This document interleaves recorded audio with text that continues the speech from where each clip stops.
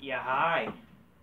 Oh, fuck, I forgot my iPad. Hold on a second, ladies and gentlemen. Alright, alrighty there. Ladies and gentlemen. It is time for a very late night. It's kind of really early morning. NXT review. I didn't review this earlier because I had stuff to do. So now I have the time to basically do it, even though it's very late night, but whatever. So let's talk about freaking NXT. So, because it's a show that apparently matters now, or apparently, Smarks now, they think, NXT, I'm not a fan of NXT 2.0 because if Vince McMahon's in charge or whatever. That's literally why. Even though Shawn Michaels is part of creative and shit like that, so. It is what it is there. But because Triple H apparently, how dare they not have Triple H involved? Triple H, he's the reason why NXT was good or whatever. Even though if it's I have a video about this coming up, I guess, and relate to the whole Tony Khan shit, not Tony Khan, the Nick Khan thing. Actually, thinking about it, I should probably just make a video about the NXT thing about Triple H. I technically did already. But the reality is Triple H. Even though I love Triple H, his vision of NXT doesn't draw ratings. Let's be honest here. Anyways, grab your Coca-Cola, shake my music there. Oh shit, there. Is this the truth? Alright.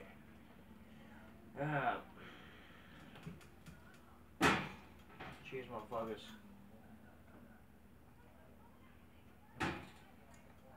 Alright, let's talk about this.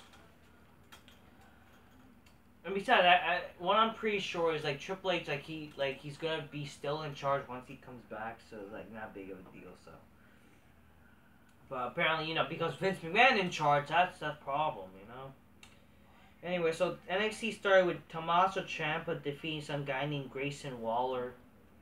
I just hope this match was too long or whatever.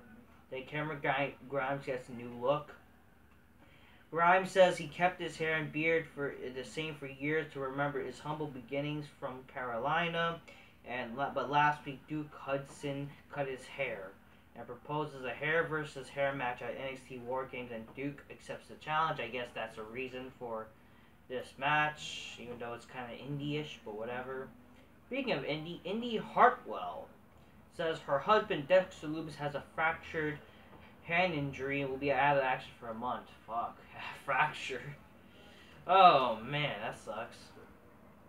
Looks like she's sad or whatever. Then Casey Catanzaro and Kaden Carter defeated Indy Hartwell and Brescia Perez, whoever the fuck they are, I don't care. Santos Escobar defeats some jobber or squashes Malik whatever Blade. Then Kyle O'Reilly and Von Wagner versus Jordan Wilde and Raul Magazzaro is announced. Winner will face Imperium for the NXT Tag Titles at NXT WarGames. Or whatever. What doesn't fucking... I read earlier about the match card. Didn't Kyle O'Reilly and Von Wagner already have a title match? Whatever. I don't know. I guess they're gonna win. Then Cora Jade defeats Mandy Rose with a roll-up after Kaylee Ray comes out and causes a distraction. Wait, what? Did this actually happen? Damn. Hey, this Cora Jade chick is actually pretty cute, too. I guess I will say this. This is the only match to care about because it actually has hot women wrestling. So... God forbid we have two hot women. To me, that's better than Charlotte versus Becky Lynch there. Really is. Because at least they're attractive chicks. And again, apparently the talks of NXT becoming TV14. If you want to become TV14, you gotta have them doing some hot shit. I'm telling you, Mandy Rose and whatever.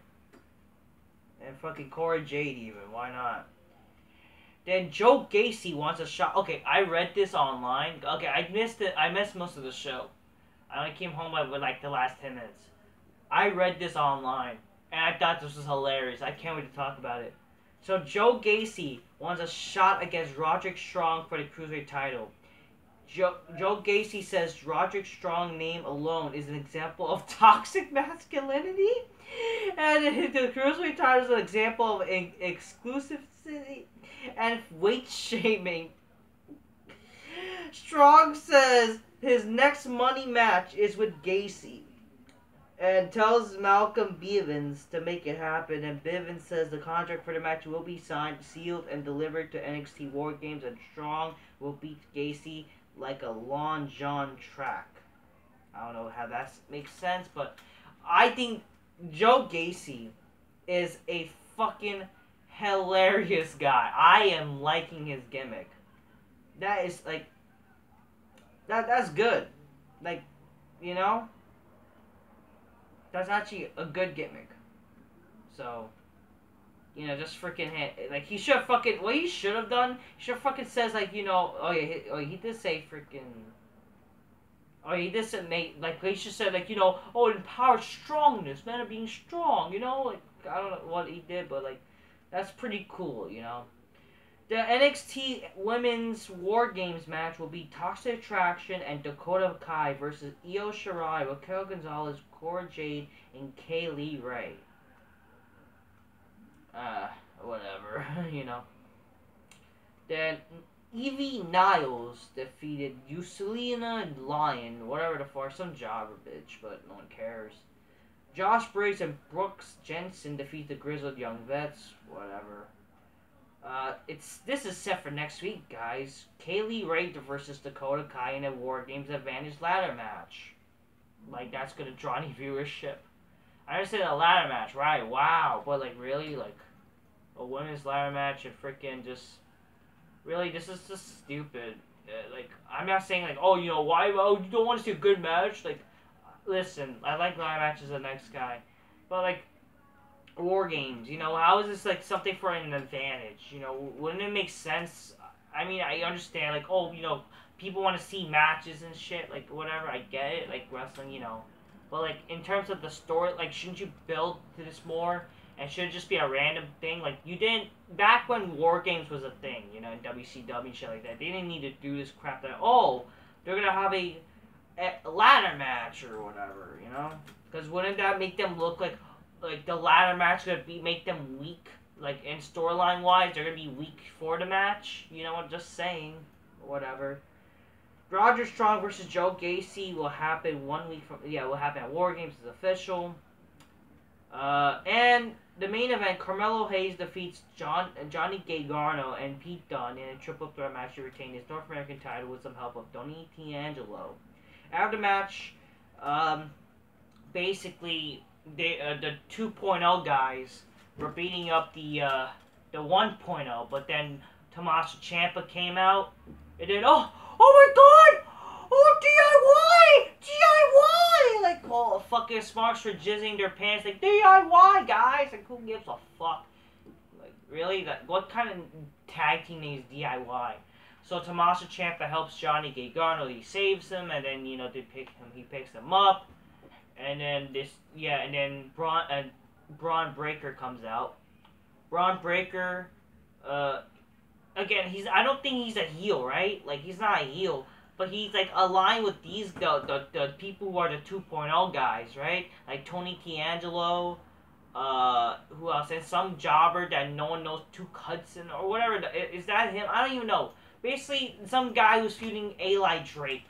And, Carmelo Hayes. He comes out and says, WarGames! And then fucking, or I say, WarGames! Like, let's say it like that. He's saying, like, WarGames! Like, I don't know, you know, the whole squeaky voice, like Scott Steiner.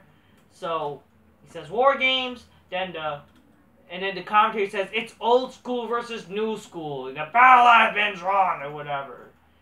If you really think about it, this has I mean, I don't give a shit about NXT like that, right? I don't give a shit in terms of the indie shit. But it's heading to the right direction.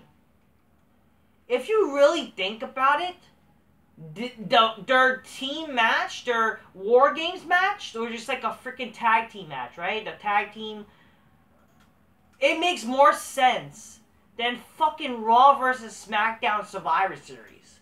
Because you had Braun Breaker, who has some fucking issues with Tommaso Ciampa, even though he's a face, but I don't know. But then fucking, you know, Johnny Gargano, he has issues with the other guy. Basically, every guy has an issue for each other, which makes sense in terms of this match happening at WarGames. You know? This makes more sense as a Survivor Series match. But the fact they're doing it in a WarGames makes you actually intrigued. So in a way, I'm actually intrigued for once in an NXT match. So I actually am intrigued. You know, I never thought of being intrigued in a Johnny Gargano match, but hey, I'm intrigued. So, or even a Carmelo Hayes, because I don't really give a shit about that guy, or some other guy that's feuding with Eli Drake, but I'm intrigued. So, it's old school, new school. That's actually pretty cool. Okay, it's an old school kind of idea, you know, veteran versus rookies and shit. But it's also like, you know, they're brawling. Oh yeah, they were brawling in a show. I thought was, you know what, it's pretty cool. I'm brawling, you know, a little bit. It makes more sense than what happened in Survivor Series, or the reason why it has better build-up than Survivor Series. And this is NXT. It's just like something I wish that Survivor Series had. Like, I mean, heck, it would be so cool. Like, imagine if Survivor Series, they were to have a WarGames style Survivor Series, like a Survivor Series, traditional Survivor Series style WarGames match. Like, but in the WarGames fucking, like, you know, just a WarGames style Survivor Series match. Heck, they could do it with this, honestly. Even though they don't need to. Like, they could just do the regular WarGames match. Again, I will say this. Again, I am still irritated that WarGames, like, the current WarGames match, it doesn't have the roof. Which, again, like, oh, if you escape, you disqualify yourself. Even though they use weapons and whatever. I think it's retarded. But I don't know, I just wish they could add a roof in the end, because it's basically just a giant steel cage, so, but, at the end of the day, I am actually intrigued with this idea, so, good job, NXT, you actually make me intrigued about something, and you actually are a little bit intrigued at why is Braun Breaker aligning himself with them, but you know, it doesn't really matter, because they're a feud, even though it's, but they're gonna. But the thing is, you gotta think about it. Are they gonna probably? They're gonna probably do this shit. Oh, can they get along? Cause watch, cause isn't fucking Pete Dunne a heel and Eli Drake a heel? You know, are they? Like? Cause you gotta think about it. They're gonna probably do that kind of shit where could they coexist? So that's my worry. I actually just thought of that right now. But, anyways, that was NXT for you. Very kind of intriguing ending. That was actually pretty cool. But entire show, I can't really say much. I could say, like, you know, much of the show, like, no one really gives a fuck, right? But, hey, the ending of that show was pretty cool. And you got Mandy Rose and Cora Jade. That's, they invited my big black couch. That's all I want to say. Just keep it real, you know, get your gains, drink your colds, magnificently, and fight to make some bitches go, oh shit, oh shit.